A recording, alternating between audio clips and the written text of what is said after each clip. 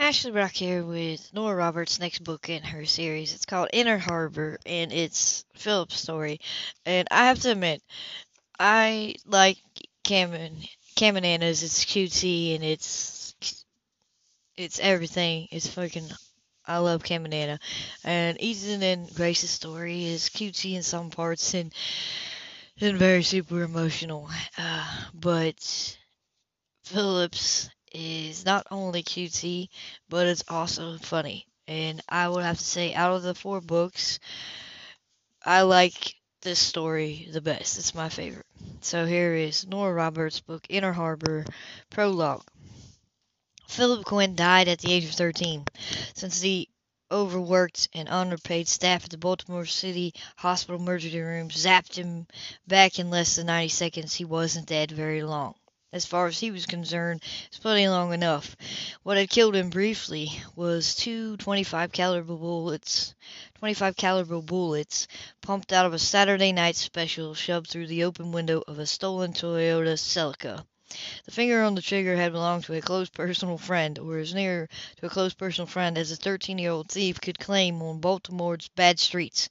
The bullets missed his heart, not by much, but in later years Philip considered it just far enough. That heart, young and strong, though sadly jaded, continued to beat as he lay there, pouring blood over the used condoms and crack vials in the stinking gutter on the corner of Fayette and Paca. The pain was obscene, like sharp, burning icicles stabbing in his chest, but the grinning pain refused to take him under until the release of unconsciousness. He lay awake and aware, hearing the screams of other victims or bystanders, the squeal of brakes, the revving of engines, and his own ragged and rapid breaths. He just forced a small haul of electronics that he'd stolen from a 30-story walk-up less than 4 blocks away. He had $250 in his pocket and had swaggered down to score a dime bag to help him get through the night. Since he'd just been sprung from a 90 days in juvie for another B&E that hadn't gone quite so smoothly, he'd been out of the loop and out of cash. Now it appeared he was out of luck. Later he would remember thinking, shit, oh shit, this hurts.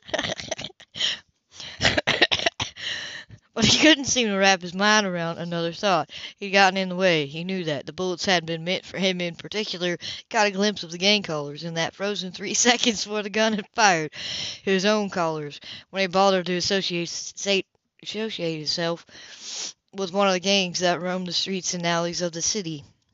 If he hadn't just popped out of the system, he wouldn't have been on that corner at that moment. He would have been told to stay clear, and he wouldn't now be sprawled out, pumping blood and staring into the dirty mouth of the gutter.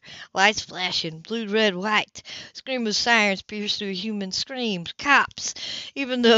Even through the slick haze of pain, his instinct was to run. His mind sprang up, young, agile, street smart, and melted into the shadows, leaving the effort of the thought of cold sweat sliding down his face. He felt a hand on his shoulder, fingers probed until they reached the steady pulse in his throat.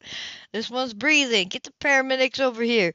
Someone turned him over. The pain was unspeakable, but he couldn't release the scream that rifled through his head. Saw faces swimming over him. The hard eyes of a cop, the grim ones of the medical technician. Red, blue, and white lights burned his eyes. Someone wept in high, keening sobs. Hang in there, kid.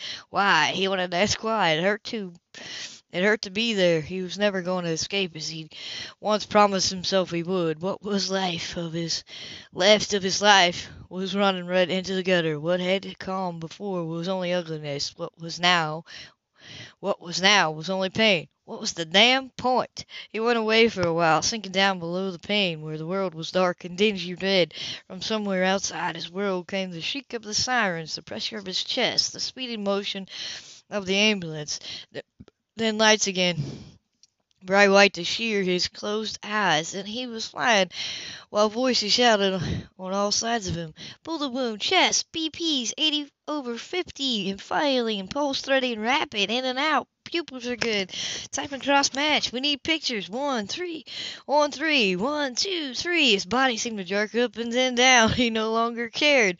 Even the G-Red was going gray. Tube was pushed its way down his throat, and he didn't bother to try to cuff it up. Barely felt it. Barely felt anything, and thank God for it. BP's dropping. We're losing him. I've been lost a long time, he thought. With vague interest, he watched them, half a dozen green-suited people in a small room where a tall blond boy lay on a table. Blood was everywhere. His blood, he realized. He was on the table with his chest torn open. He looked down at himself with detached sympathy. No more pain now, and the quiet sense of relief nearly made him smile. He floated higher until the scene below took on a pearly sheen, and the sounds were nothing but echoes.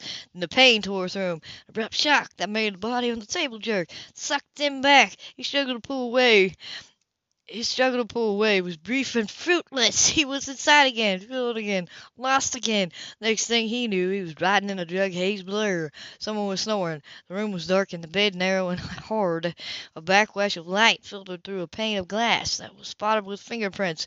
Machines beeped and sucked monotonously. One only escaped the sounds. He rolled back under. He was in and out for 2 days. He was very lucky, that's what they told him. There was a pretty nurse with tired eyes, and a doctor with graying hair and thin lips. He wasn't ready to believe them, not when he was too weak to lift his head, not when the hideous pain swarmed back into him every 2 hours like clockwork. When the 2 cops came in, he was awake, and the pain was smoothed under a few layers of morphine. He made them out to be cops at a glance. His instincts weren't so dull that he didn't recognize the walk, the shoes, the eyes. He didn't need the identification they flashed at him. Got a smoke? Phil passes him.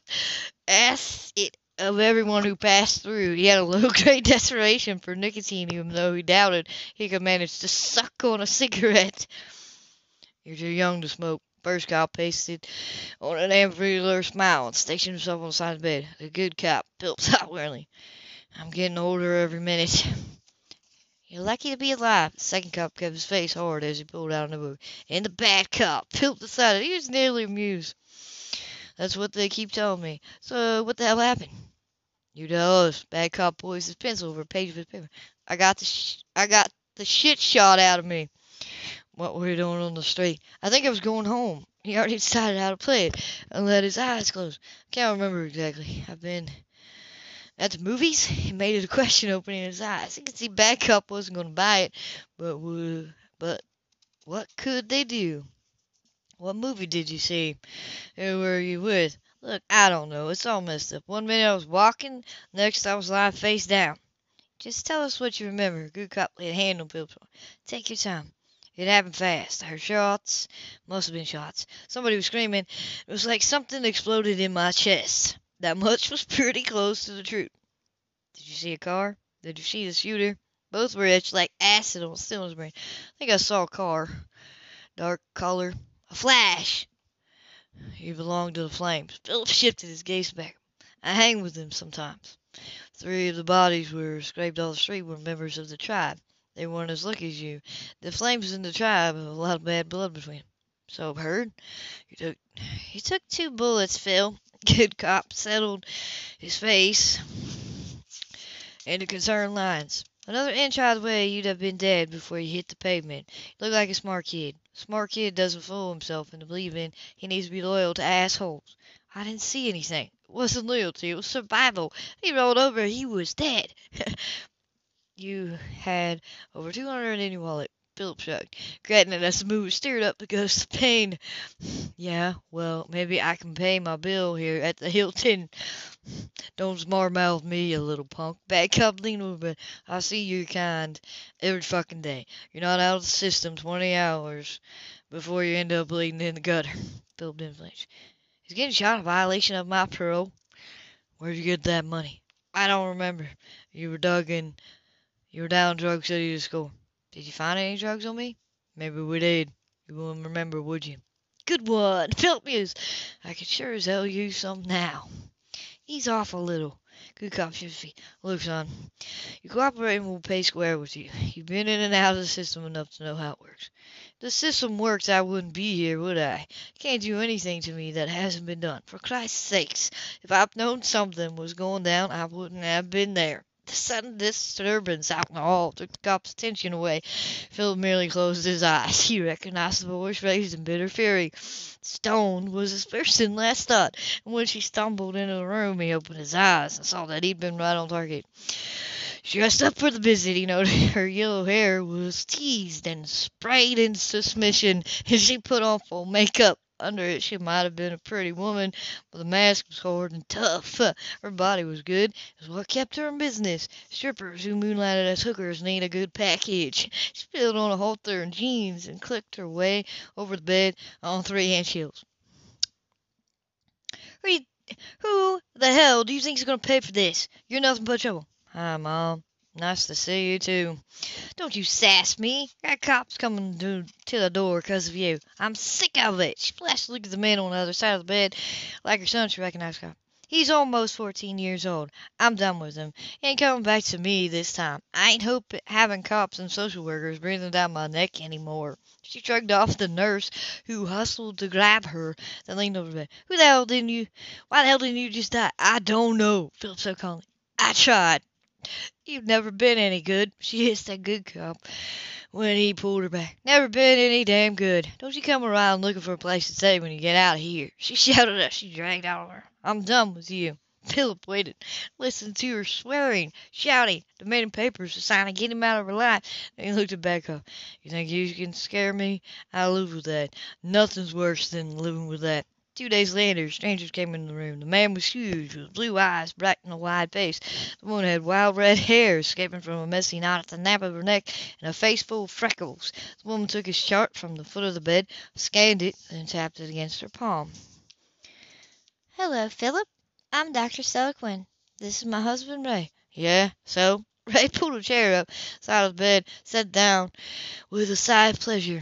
He angled his head, studied Philip briefly. You got yourself into a hell of a mess here, haven't you? Want to get out of it? In the prologue.